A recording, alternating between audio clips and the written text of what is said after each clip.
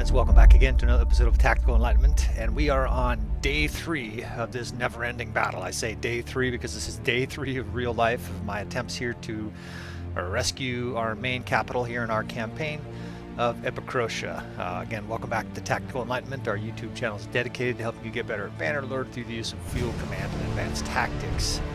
And you can see the situation here again. We are staring down 2,400 or so Khuzait that are sieging our castle here in Attrition.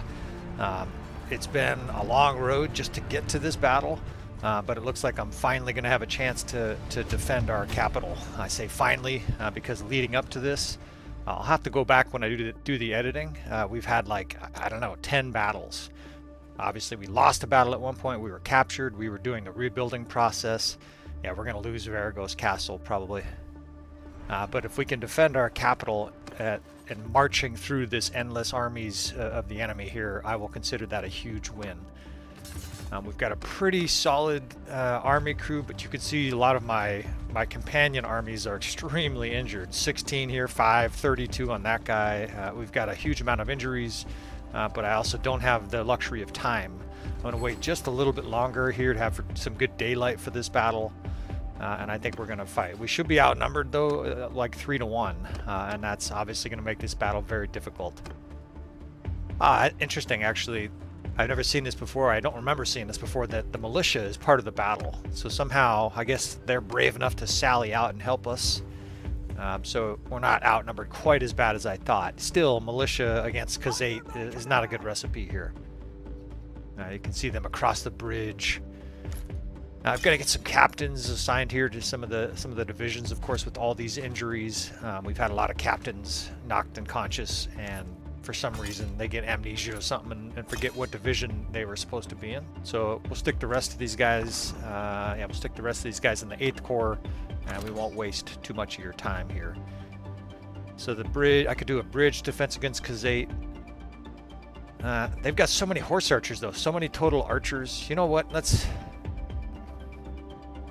Coming up with the plan here. I've got an idea, right? Like the Dumb and Dumber scene. Wait, I think I had an idea.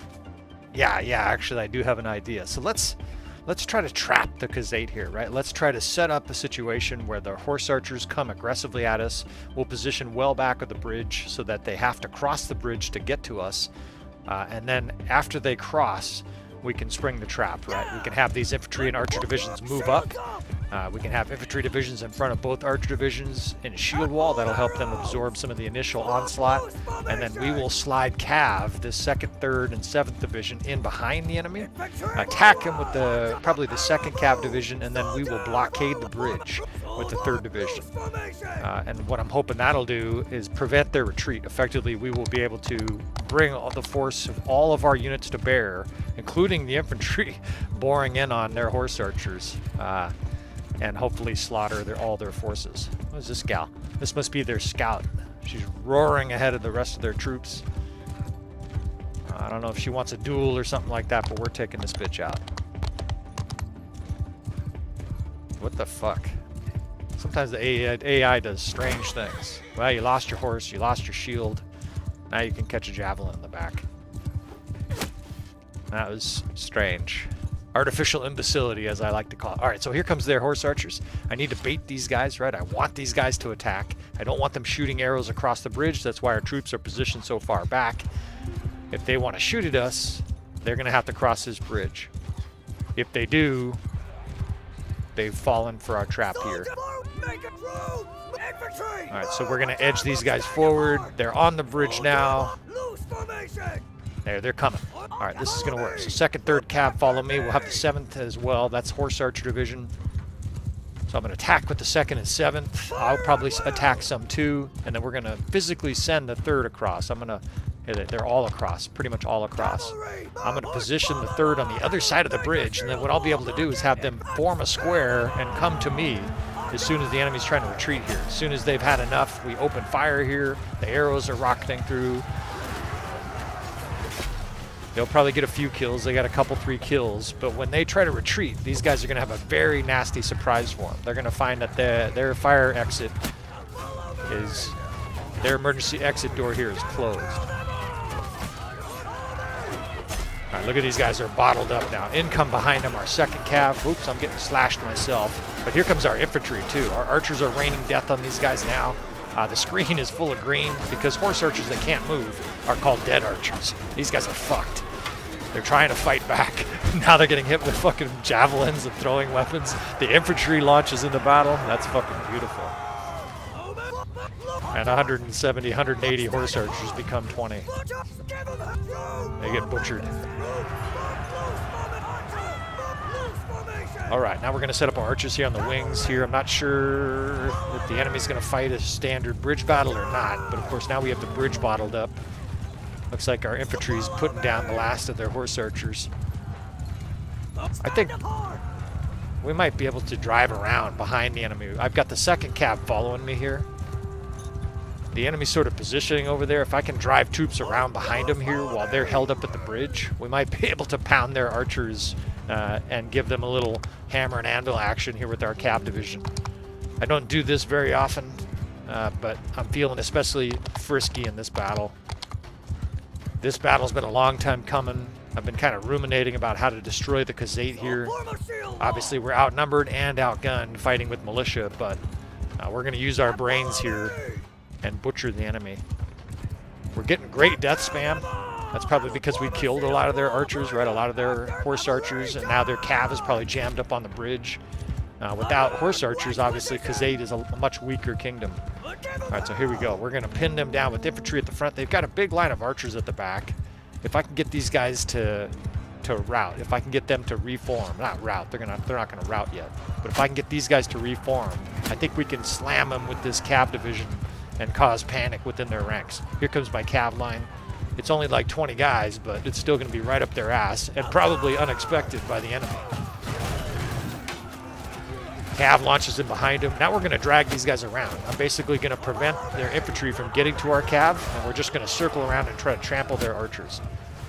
We're using the horse archers tactics against the Khuzait here. Look at, they're starting to scatter. They're being pounded by archers. And we're going to suffer some losses here. Of course, our cav is intermingled with their infantry. They still have some horse archers, obviously. They got a big tranche of them over here. In fact, let's attack these guys next. I think the enemy's close to reforming. Of course, they're going to get reinforcements close to this side, but I think we'll be able to set up a nice defensive arc over here with archers, with the infantry. Taking a lot of arrows to the face. They must still have cons guards here. I see cons guards, in fact. Fortunately, my pole arm is a verified Khuzait killing machine. Okay, so their infantry and archer lines have broken up here. We're going to steamroll right through these guys before they can reform. Infantry's charging through their infantry. I've got my cav and 8th Corps here charging through their reforming infantry. If we can kill half of these guys, they won't even be able to join their other forces over here, and we'll have yet another advantage in numbers, or at least equal numbers. They've still got a huge amount of horse archers, which is always the case. Even though we trapped and destroyed most of their first horse archers, they got probably half a typical Khuzait army is horse archers. These guys are all dark hands. So we still got our work cut out for us in this battle. Let's get our infantry, our archers moved up here. It's clear at this stage that we're going to have some room to operate. I'll stick to 5th archers here on the right. I'm trying to spread them out. 5th archers with the skirmishers in front of them, and then on the side here we will have our crossbow division.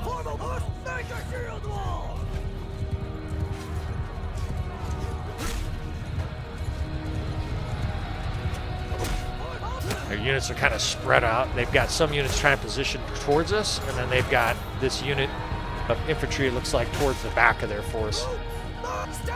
Anytime the enemy's spread out, right, take advantage of it. My javelin skills need some work. I'm getting a little rusty again.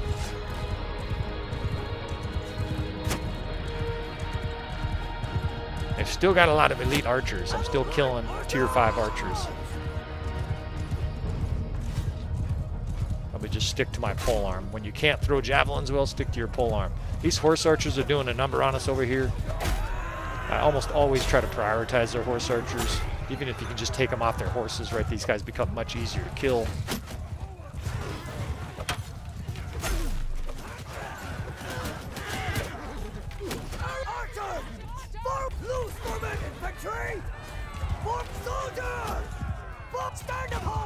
looks like I positioned my archers wrong here. I wanted the 4th on this left flank. I think it's actually better that I waited because we wanted to thin out these horse archers first before we make this movement. Once we do that, though, we'll have flanking archers on the enemy. And of course have reduced their horse archers considerably. We'll be able then to drive in on that main enemy force. 240. God, they have almost 450 guys there still. You just fucking killed one of my companions, you mother effer. Avenged.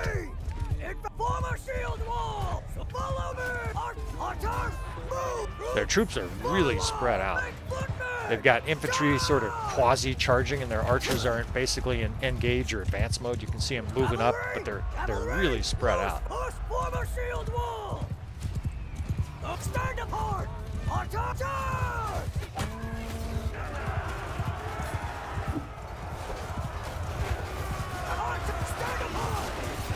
We're trying to get good angles for our archers here.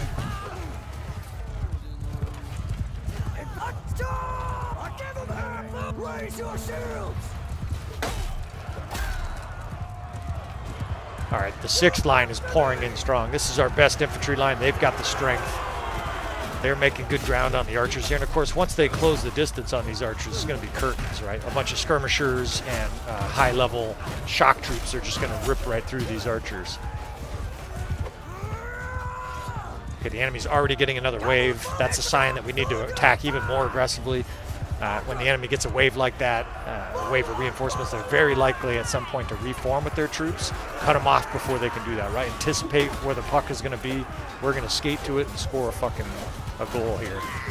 The archers now are finally starting to rake these guys with broadsides.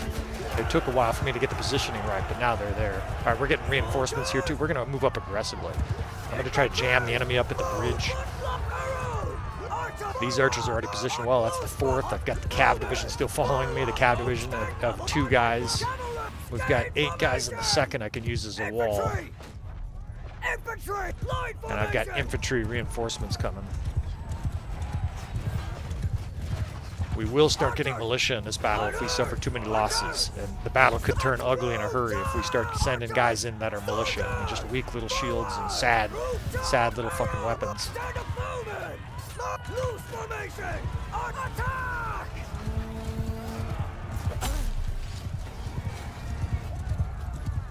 In fact, I already see scrub troops. Look at these fucking scrubby archers. There's guys in fucking Halloween costumes on. Looks like they're wearing some pathetic fucking sheet from a Walmart costume.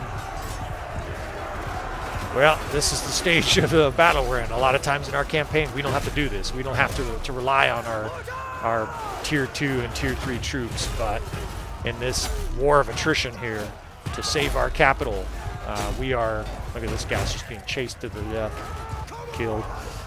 You know, in this battle here, we will, however we have to win, we will win. If I've got to send in, you know, our 15-year-old children to win this battle, that's what we'll do. Obviously, that's not an actual option, but you understand what I mean here. Our capital, with all of our top gear, this has all of our best equipment at it. There's huge amounts of food stocks here, horses. We have to save our capital, otherwise this campaign is over. We're going to wade in here behind a line of shields, and we're going to try to bore into this enemy force here.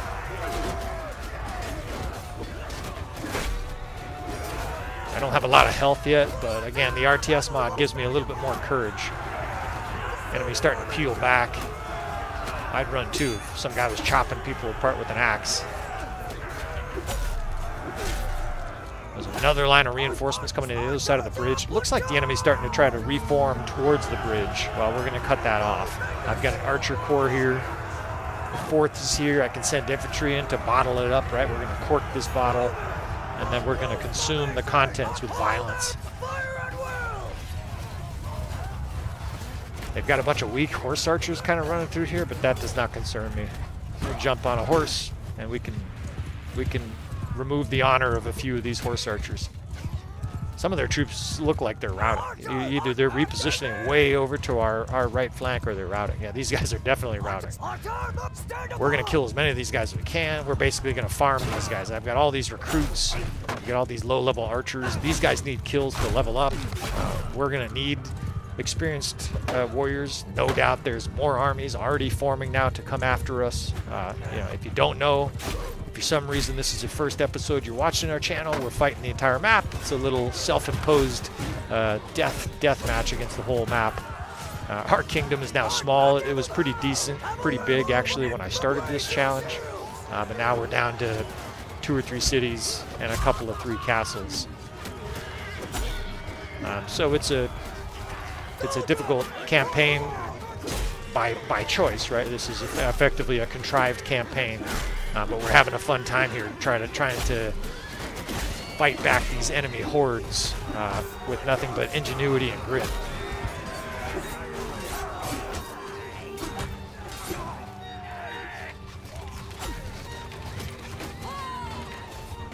And the bottom line here is our capital is saved. There's a huge militia force here. Unfortunately, we lost some militia in this battle and before this battle, but they'll recover quickly. My capital has an enormous amount of prosperity.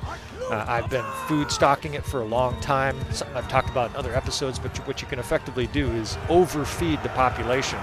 And besides everybody getting obese, the effect of that is the population soars, the prosperity bar soars, and with that, there's more reinforcements coming out. I don't think these guys are going to amount to anything. Actually, I hope they charge because all of our low-level troops can gain some experience. Please come right at us. Look at all our low-level peasants bringing up their little weak shields. Attack, boys. But ultimately, the prosperity of our capital is far beyond what you would typically see in vanilla Bannerlord, and we've effectively created that manually by dumping food on it. Look at all these low-level archer peasants. Get these guys some experience, right? They can get some fairly low-risk kills here as the enemy charges us with low-level infantry. This is actually kind of optimal for the leveling of these troops. We're probably not going to lose very many, and the enemy's bottled up here for our low-level archers to basically farm some EXP. So what we did, of course, is we just saved food. We saved a lot of food, and ultimately, as it became clear that I needed the capital, that I needed a home base to support our army, to put all our best gear, and to sort of use as a safe house against these enemy assaults. You know, we now have this capital overstocked with food. Prosperity goes way up. Look at all the guys just going crazy. They're loving it. My troops are like, yeah, this shit's easy. We were getting routed until you guys got here. But all that food eventually increased the prosperity. Right now you need a lot of food to feed a highly prosperous city. But we have something like 40 or 50,000 food here, which is, you know, that's accumulated over many years of gameplay. You're not gonna have that in the first 5 or 10 years of gameplay. But if you play a long campaign, in my case, the campaign's almost 7 years, you know, just non-stop fighting, you will also be able to build similarly sort of this capital city. And because of that, we have a huge militia there. It generates a massive amount of income. I think at this stage we're actually making several thousand gold every day, just because we have so many profitable either cities or castles, and we have a small garrison now, right? I think the garrison here is like 100, just because of losses, and we've had to steal from them. This is strange. My troops are all cheering, and yet there's still enemy forces like coming at us here. So half the guys are like over there cheering, putting their hands up in the air like they're doing jumping jacks, and the other guys here are getting attacked by the enemy.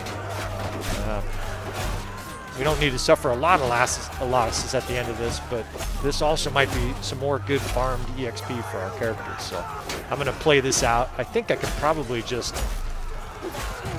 hit the tab button or whatever, and it would say, you know, you've won this battle, congrats. But we're going to farm these guys to the max.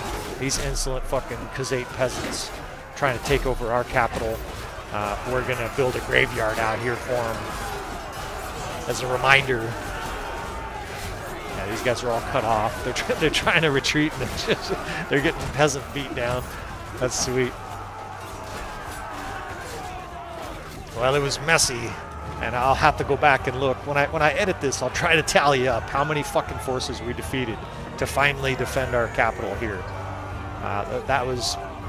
I've never had an experience like that in Bannerlord. That seemed like it was like 7 or 8 different armies, and that might have been over 10,000 troops that just attacked us in the last week and a half. It's been three days of actual play, but that was an absolutely non-stop assault by the enemy on our capital there. And of course, that's probably going to continue, right? We're fighting the whole map. If you think about it, we're down to 2 or 3 cities and 2 or 3 castles. Well, if there's 8 enemies, that means that you have more than one enemy attacking each castle, right? Each city. They just simply don't have enough targets to send their armies to attack, right? So this is going to continue. It's going to continue to get harder, but that's the way we like it here, right? We got some nice loot here, a couple of legendary pieces. At this stage, it doesn't really matter. We've got super elite gear, but we'll take it. We've got a few new characters that we can drop that on. But the struggle continues here. You can see Epicrotia has, I don't know if that's ominous, it has 666 people there. We're almost certainly going to lose Varagos Castle. I can't even begin to head that direction. The garrison is starved there. That sucks. The one benefit is I might be able to go down there and rescue those troops that they're taking prisoner. I got to ransom a few characters here. They wanted a ton of gold for that character. But we soldier on here. This is...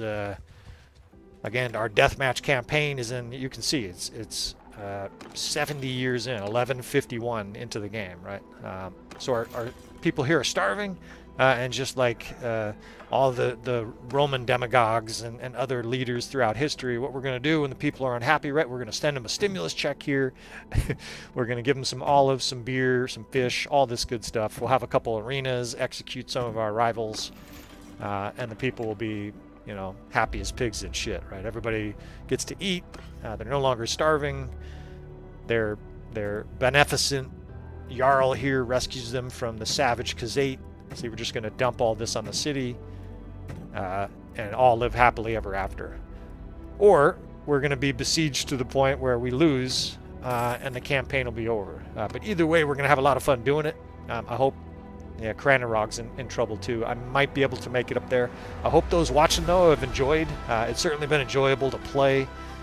Vanilla Bannerlord can be kind of easy once you start to snowball the game, but this has been both gruelingly difficult and a lot of fun. It's forced me to create tactics that I had, basically came up with from scratch to deal with huge enemy forces or horse archers, and it's been a lot of fun. So thanks for joining me on this adventure. There will be more to come, I'm sure, friends. And I will see you fellas next time.